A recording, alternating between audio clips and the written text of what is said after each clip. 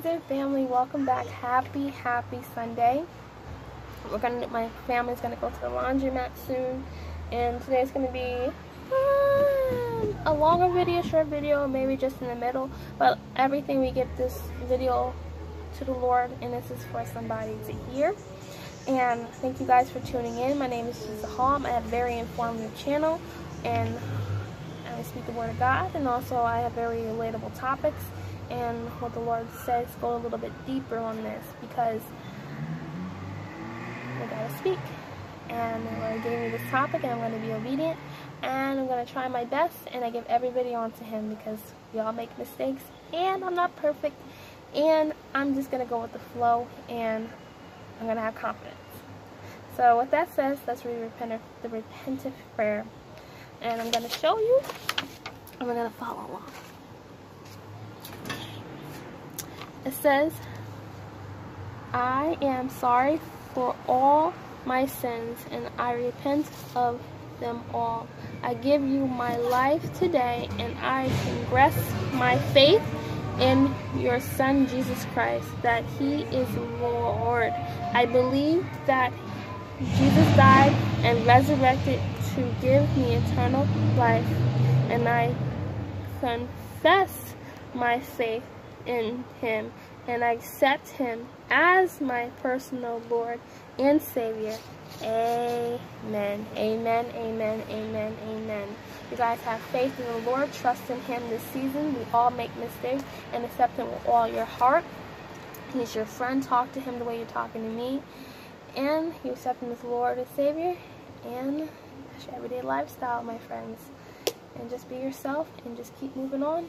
And just as you're developing your prayers, keep talking to Him, keep praying to Him, and He will help you through every season. And the Lord has given me Thessalonians in my heart to read to you guys.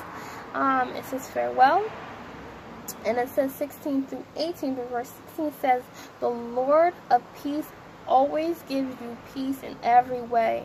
The Lord be with you all.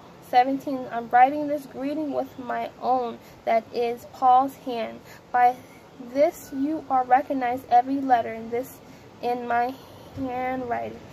18, the love of our Lord Jesus Christ be with you all. I love that. Let's read it again. 18, the love of our Lord Jesus Christ be with you all. Amen. Keep praying for your brothers and sisters. Keep forgiving thy neighbor, my friends. Keep standing on the word of God. Keep going on. I encourage you guys to read 2 Thessalonians verse 3, 16 through 18, my friends, because we just have to have confidence this season. We got to have peace this season. The Lord said, peace be with you, and be peace with you always, and the love of God is peace with us all. And that's so nice to say, my guys.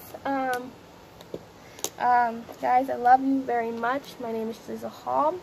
I'm going to keep saying that. My sister's birthday is tomorrow. My birthday is on June 17th. My sister's getting her kids. She's about to go to the laundromat. And, yeah, so I'm going to be very quick with this topic. The work is done. Before I get into this right here, the Lord gave me the directions to write this down. As shame is guilt, and He just told me to write the arrows down, and I recorded this like 35 times because I stumbled on my words, and just bear with me, and I'm going to get this done in one take because I have to go, and God's with me. And so shame is guilt, and also He says emotion with them, and we got to trust the Lord, and He's going to help walk with us, and we got to let it go and give everything on the table to Him. And God is in control, and He says change and His progress that comes with us. And so what shame is defined as painful feeling of humiliation or distress caused by the transgression of wrong or foolish behaviors.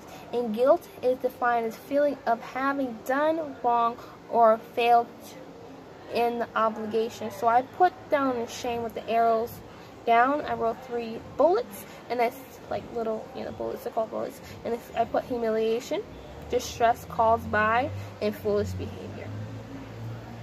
And so what is going, you know, the humiliation, you know, people laugh at us, humiliation, people act a fool sometimes, and people act out of character, or people just, you know, people want to point fingers and humiliate you because you don't fit in their worlds or fit in their bubbles, you know, or at the tables, you know.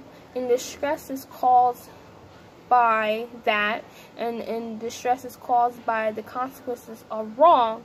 And as the latter in this conversation, distress is like, when you're distressed in something, you need help. And you're distressed, there's problems, my friends, you know, and it's caused by different things that's going on in the situation. And foolish behavior, thank you, Lord, without the little things, you know, what's going on in the world, we have little Karens. You know, meaning Karens is people that want to use their privileges and say, I'm going to call the cops on you because the person's minding their own business. Like, they call them Peppermint Karen, Roadside Karen, or blah, blah, blah Karen. Karen is like a white person that wants to use her privileges and say, I'm going to call the cops on this black man, and just falsify and make a fool of herself and label this innocent man to get him arrested because the person's calling her out on doing something, or she wants to go in there and just ruin this person's life. The person's minding his business, and she wants to come over there and to give her 2 cents. To me, that is beyond foolish behavior. You know, people mock us. And so, through the Black Lives Matter, my friends, reason why people are saying Black Lives Matter, and people should be proud to say Black Lives Matter. Of course, all lives matter, you know. The Lord told me to go a little bit deeper, and I'm proud to say Black Lives Matter, because people want African Americans to be shamed. Not all, most people, to be ashamed of the color of their skin, the color, the texture of their hair. And people are taking a stand, and they're tired of the behavior of the cops. They're tired of the people killing black people. The cops are, and people who want to take that responsibility of doing that. And that's sad. And the guilt of it, and guilt is a feeling of having done wrong or failed to obtain it. And like I said, God said He's changing things. God is shaking things up. God says Congress, He's shaking things in Congress. He's shaking things up in the police station. He's changing things in the world, people's mindset. And also the Lord said war. And there's a spiritual war going on, my friends. And there's war that's going on in this world. And so when it comes with the guilt is defined as feeling of having done wrong or failed to obtain. And so I wrote down done wrong. Cops have done wrong by killing people. Sorry. And they failed the obligation to serve and protect. And they abuse of power. I'm not saying all, but most cops are doing that. And so you see rallies going on. You see peaceful rallies going on. People are putting Black Lives Matter to remind people that all lives are equal, but black lives are important as well as everybody else.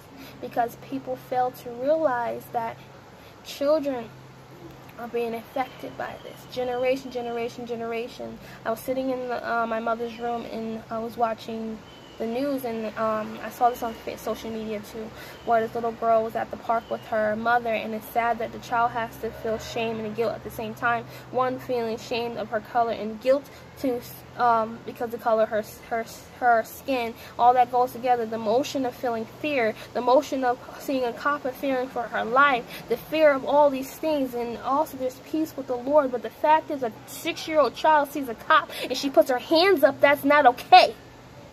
A child should never have to fear going with her mother, going to the going with the park. The Lord is tired, and the Lord said, my people. And then I applaud this police officer for getting on a child's level,